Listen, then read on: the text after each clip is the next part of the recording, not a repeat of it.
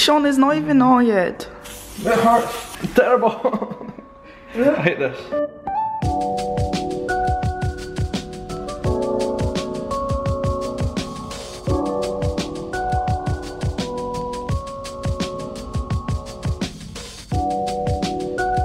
Hello folks, how are you doing today? Hope you're well.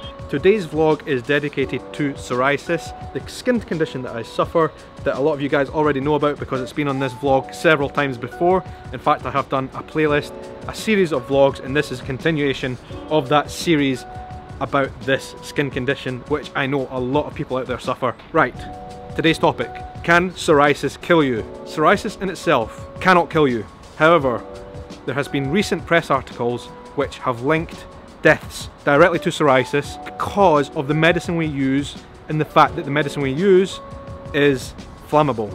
Most of those treatments contain liquid paraffin. As we all know, liquid paraffin is flammable. The problem is for people who have psoriasis, to treat ourselves effectively for psoriasis, we need to use that stuff constantly. We have it all over our bodies just about every single day. And what that means is our clothes get soaked in it. Our bed sheets get soaked in it.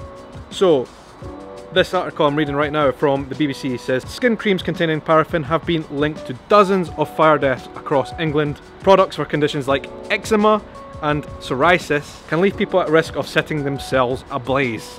As a psoriasis sufferer, let me tell you, this is a great concern because we cannot avoid the medicine that we use, and we use it all the time and cover ourselves in it, right? So today I'm going to do a little bit of an experiment. I've got a couple of psoriasis medicines. These are all moisturisers and skin treatments that I use on a daily basis on myself. I'm going to cover a t-shirt in this stuff and try and set it on fire and see what happens. To be honest with you guys, the outcome is pretty obvious. They should just combust. It's going to certainly give me food for thought, you know, about how and where we use the medicine. So I'm just going to go right on ahead and spray and cover these t-shirts. This t-shirt in my psoriasis medicine, the moisturiser and cream selection that I've got here.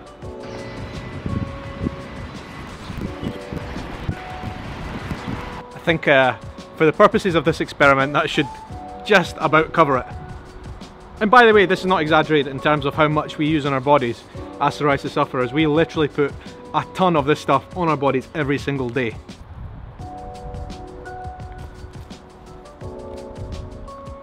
We have fire. Right, that is going great guns. If you ask me, that is a big fire already. Eesh. I think that's pretty conclusive, guys. That a t-shirt does not burn like that. A t-shirt does not burn like that. I'm going to put another t-shirt on there as a test.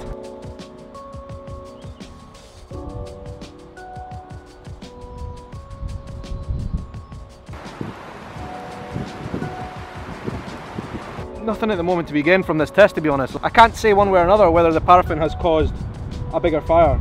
I mean, it appears to have burned quicker on that t-shirt than the other one, but it's definitely not conclusive.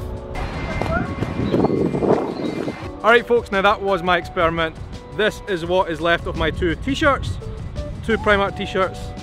To be honest with you, the one that had the paraffin on it is far more burned than the one that did not have the paraffin on it. You could probably expect that, to be honest. Like I said, there's people who use psoriasis medicine every single day, like I do, which is liquid paraffin based, and they will be anxious at the moment because these articles came out saying, you know, you could literally burn to death if you use this medicine.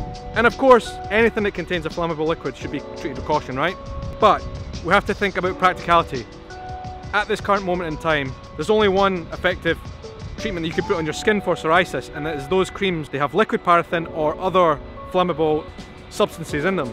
So on a practical level, there's nothing you can do. We need to keep using it at the moment. The fact of the matter is, because we use so much of it, and we use it often before we go to bed or just when we wake up, our clothes and our bed sheets are generally soaked in this medicine, which soaks in over weeks, over months, over years. So we do need to be cautious. I think there's something sensible to come out of this ludicrous experiment. If you do take all this psoriasis medicine like I do, perhaps it's not a great idea to have candles near your bed, or to maybe even smoke when you're in your bed.